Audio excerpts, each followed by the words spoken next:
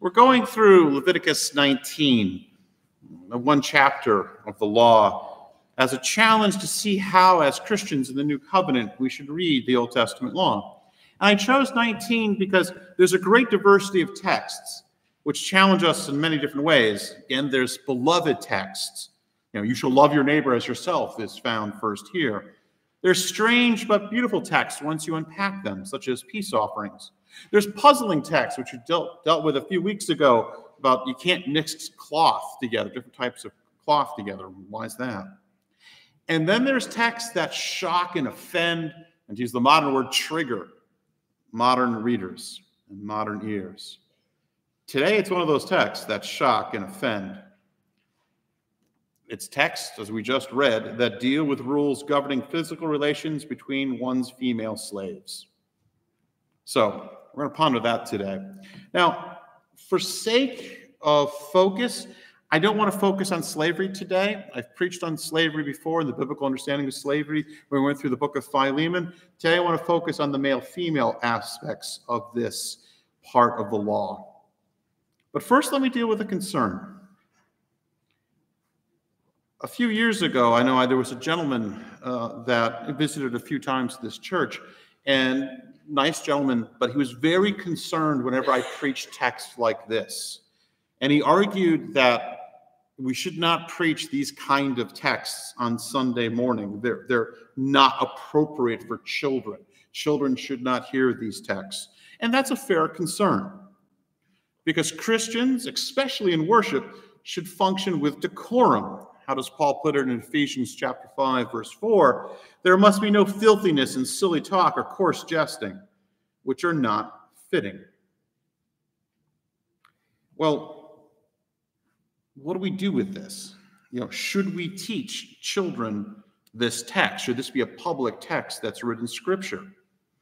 Well, my answer is yes. And how do I know that? It says so in Scripture. We read in 2 Timothy 3, 16, 17, that famous verse.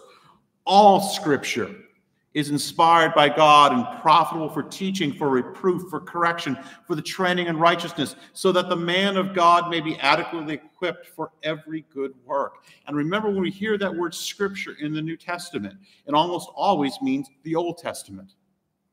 Not denying the New Testament, of course, is Scripture, but the New Testament is being written at this time. So when we hear texts like 2 Timothy 3:16 and it says Scripture, it's in particular focusing on the Old Testament. And so to reject or ignore the Old Testament is actually to reject the New Covenant. And the Bible, as we read in our first sermon text, does command that the Word of God be taught to children. Remember from Deuteronomy chapter 31, 10 through 13, and again, we just read it. Every 7 years, all of Israel is to assemble and appear before the Lord. And, quote, all the men and the women and children and the alien, to hear God's law read to them. Why? We're told, verse 12, so that they may learn to fear the Lord your God, and be careful to observe all the words of this law. And if you keep on reading in verse 13, in particular, that their children who have not known will hear and learn to fear the Lord your God, as long as you live on the land which you're about to cross, the Jordan, to possess it. So this text, like all of Scripture, is to be read, I would argue, in the presence of children.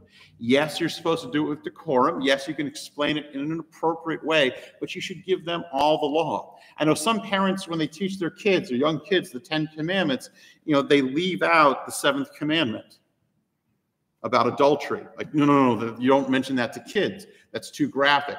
Well, yeah, you don't go into detail, but you still teach them what adultery is. You put it in kids' language. Mommy can only kiss daddy, and daddy can only kiss mommy. They get the concept. And so all of the law is to be taught to all ages. So let's take a look at Leviticus 19, 20, and 21, this admittedly very challenging text. Now remember, we're dealing with the Old Covenant civil law. This is a law for ancient Israel for around, 1450 BC. The meaning is pretty clear. If the owner of a female slave has relations with her, and she is promised or betrothed to another man, a crime has been committed. Now, for the ancient Jews, being betrothed is a much more serious thing than a mere modern engagement. It's a formal, it's a legal matter. It's a contractual thing. They're basically married, just not yet physically. And it requires legal action to have a divorce. And if you remember, in Christmas and during Advent, we talked about that.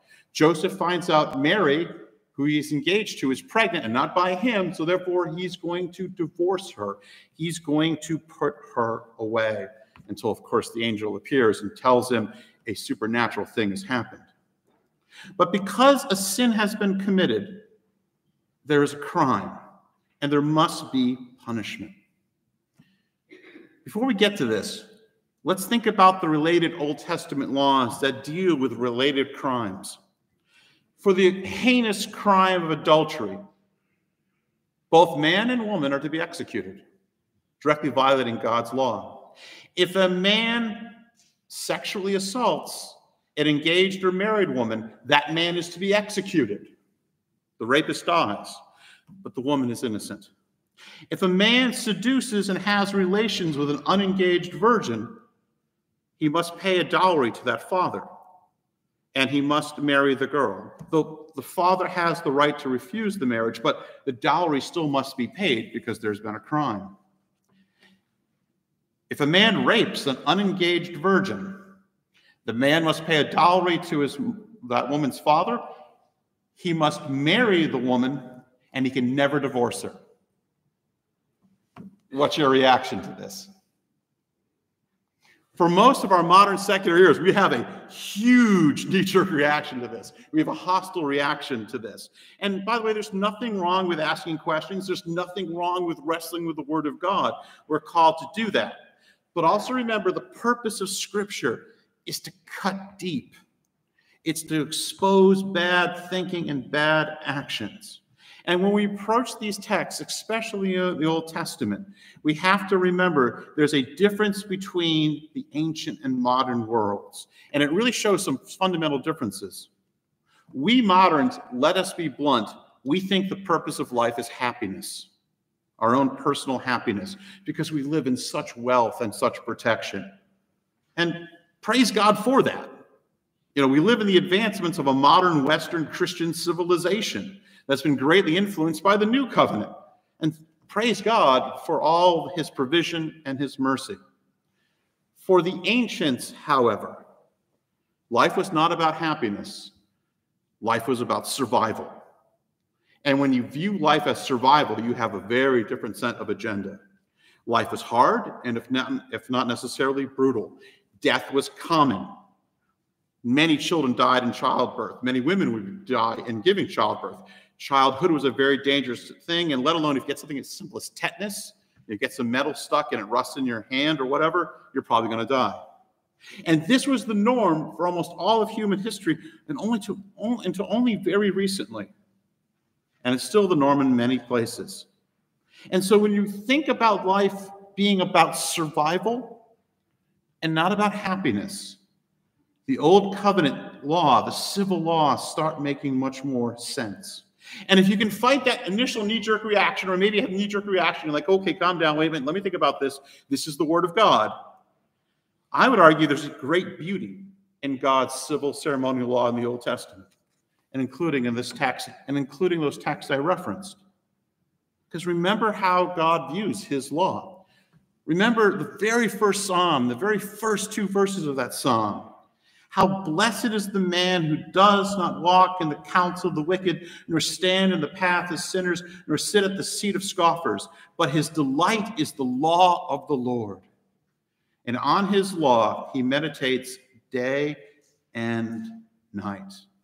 Or how about from the New Covenant? 1 Timothy 1:8. But we know that the law is good if one uses it lawfully. So these ideas might sound barbaric to us, you know, especially that reference I made, a woman has to marry her assaulter. But actually by ancient standards, if you think about it, it's quite merciful. Look what happens. She and her child are guaranteed to be taken care of. Her child will be legitimate and have a future in the community. And the man cannot terminate those rights. And let me ask, by the ancient standards, what else is the alternative? Well, can we call social services, maybe inform the local police, go to the local hospital? None of those exist. We're talking Bronze Age culture. How else could you provide for a woman but by these laws? And so when you stop and you avoid that knee-jerk reaction, or maybe have it a little bit, then but calm down and think about it, there's actually such beauty to this text. Let me read Leviticus 19:20 again. Let's get back to that text. Now, if a man lies carnally with a woman who is a slave acquired from another man, but who was in no way been redeemed nor given her freedom, there shall be punishment. They shall not, however, be put to death because she was not free. So you have a man who owns a female slave according to the Old Testament civil law. He has relations with his female slave. They will not be put to death. Why? Because the woman is a slave. Now, it's interesting, the punishment is not described. Maybe giving freedom for the judge, depending on the circumstances. And it seems, at the very least, of course, the man's going to get punished because we read in verse 21, he is the one to bring a guilt offering before the Lord. And a sin or guilt offering covers intentional or unintentional sins, which is impossible to make restitution. It's a vicarious offering. The animal is killed in the person's place of the sinner because God demands that there be blood. More about that next week. However, if you read carefully the law, for that truly to work, there also needs to be repentance, as Pastor Dan talked about in the children's message, a changing of mind that's required, or God will not forgive because it's just a simple ritual and it's not a change of heart. But what do we do with texts like Leviticus 19:20? It's tempted to say, you know what, Pastor, you've been teaching us that the Old Testament civil law is no longer applicable to the new covenant, and that's true. Let's just ignore it. Let's just move beyond it. And true, again, praise the Lord, we live in a world of the new covenant. Praise the Lord, we live in a society that does not have slavery. And of course, slavery was first outlawed by Christian nations. We live in an advanced society that comes from the Reformation, that working out of the New Testament covenant. And praise God, we don't have to do animal sacrifices on Saturday morning or Saturday because of Christ. However, all Scripture is profitable, even the Old Testament civil law, and the law shows us the mind of God, and we should meditate on it. And when we look at the principles found in Leviticus 19:20, we hear things clearly taught throughout the new covenant. In Leviticus 19:20, we hear the notion of God's created order, especially with regards to gender. Men are to lead, they're to provide, and they're to protect their families. They are to engage in appropriate sexual morality. They are to lead their house in worship. It is the man who brings the sin offering. And if there's shame that comes upon the household, it is the job of the man to man up and take that public humbling, if so required by God's law. So we have this created order. We hear the importance of marriage. Slavery didn't even override engagements or marriage. Why? Because that goes back beyond the civil and ceremonial law to the very creation of things. As the Lord Jesus, quoting or referring to Genesis 2, would say in Matthew 19, so they are no longer two, but one flesh. What therefore God has joined together, let no man separate. The importance of marriage. The importance of sexual morality we find here. And biblical sexual morality is very simple. Total abstinence outside of marriage, total monogamy within. As we read in the New Covenant, Hebrews 13, verse 4, marriage is to be held in honor among all, and the marriage bed is to be undefiled, for fornicators and adulterers will be judged. Also, you hear justice in this verse. There's a beautiful balance. There's equality before the law. If you're guilty, you're guilty. It doesn't matter your social standing, doesn't matter your gender. Guilty is guilty, and guilty brings punishment. But yet there's also an understanding of the circumstances. There's charity to the weak. And by ancient world, we're talking, of course, women and slaves. And God has and always will love these things. And you hear them in Leviticus 19, and you hear it throughout from the very beginning in Genesis to the very end of the book in Revelation. The things of the created order, the importance of marriage, the importance of sexual morality, the importance of justice are pleasing to God, and you hear that in God's civil ceremonial law. And let's be blunt, the world now hates these things, and they're under assault, but we Christians should love them. The law also exposes, by the way, our worldly thinking.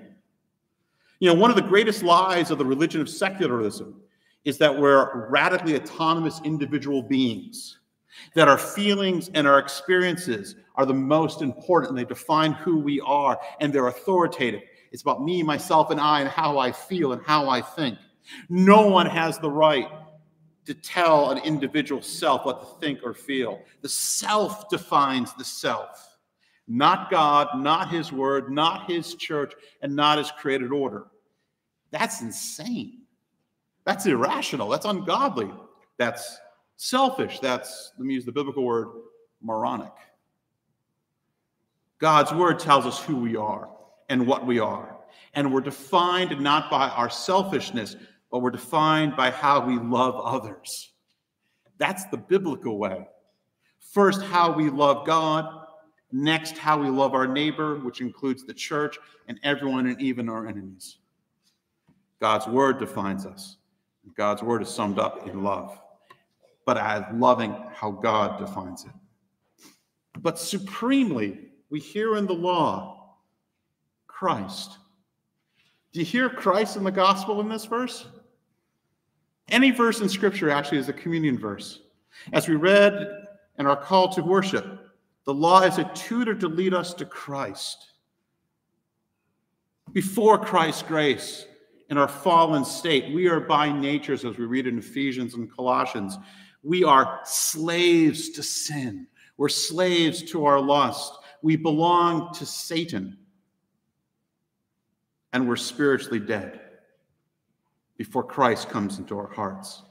But with Christ, all those things are past tense, because in Christ, we are freed.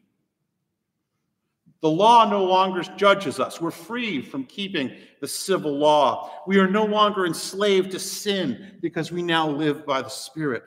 We are not slaves, but instead we're adopted and heirs with Christ, with full benefits of that royal family. And we are now Christ's bride.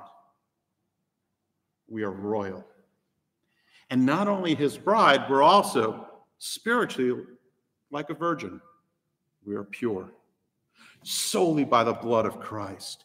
Because we've been redeemed in Christ. Remember that word redeemed? It was back in our sermon text. Let me read it again. Now, if a man lies carnally with a woman who is a slave required from another man, but who was in no way been redeemed, nor given her freedom. That word redeemed in Old and New Testament means to be ransomed, to be bought back, to have someone cause your freedom, to someone to release you from enslavement. To redeemed is to be bought away from slavery and brought into freedom, to be rescued from distress. And that's why Christ is our Redeemer. We have been freed. We have been declared holy. We've been declared righteous and pure. We are his. We are his bride. Therefore, act like it. And as we go to this royal table, as we come to communion, let the law rip into you. Let it expose your foolish thinking. Let us hear the mind of God, and let us praise God. We are freed from the civil law. But let us also hear Christ and him crucified. and let us hear his gospel. I did this a few weeks ago, but I want to do it again. I put in your bulletin a section from Galatians chapter 3 on. I want to read to you before we come to the table. And I want you to think about this Old Testament law that we so have a knee-jerk reaction against, but yet is the word of God. It's the law of God. But hear what Christ does. And by the way, if you get a chance, please read all of Galatians. This is going to be a cut and paste version, but go read the whole book because it's beautiful. But let me conclude with this. Christ redeemed us from the curse of the law, having become a curse for us. For it is written, cursed is everyone who hangs on the tree, Deuteronomy 21, quoting the law. In order that in Christ Jesus the blessing of Abraham might come to the Gentiles, so that we would receive the promise of the Spirit. How? Through the law? No, through faith. Now, is the law contrary to the promises of God? Is Leviticus 19 contrary to the promises of God? May it never be. For if a law had been given, which was able to impart life, then righteousness would indeed have been based on the law. But the Scripture, the Old Testament, has shut up everyone under sin, so that the promise by faith in Christ Jesus might be given to those who believe. Therefore, the law has become our tutor to lead us to Christ, so we may be justified by keeping the law? No, justified by faith. Now that faith has come, we are no longer under a tutor. Oh, that's extraordinary. We're no longer under the civil ceremonial law. But when the fullness of time came, God sent forth his Son, born of a woman, born under the law, so that he might redeem those who were under the law, that we might receive the adoption as sons. No longer slaves, but as children. Because you are sons and daughters, God has sent forth the Spirit of his Son into our hearts, crying, Abba, literally, Daddy, Father. Therefore, you are no longer a slave, but a son and a daughter. And if a son, then an heir through God. For you were called to freedom, brethren. Only do not turn your freedom into an opportunity of the flesh, but through love serve one another, referring to the church. For the whole law is fulfilled in one word, in the statement, you shall love your neighbor as yourself. And guess what chapter of the Bible that's from? Leviticus 19. But the fruit of the Spirit is joy, love, peace, patience, kindness, goodness, faithfulness, gentleness, self-control. Against such things there is no law. Amen.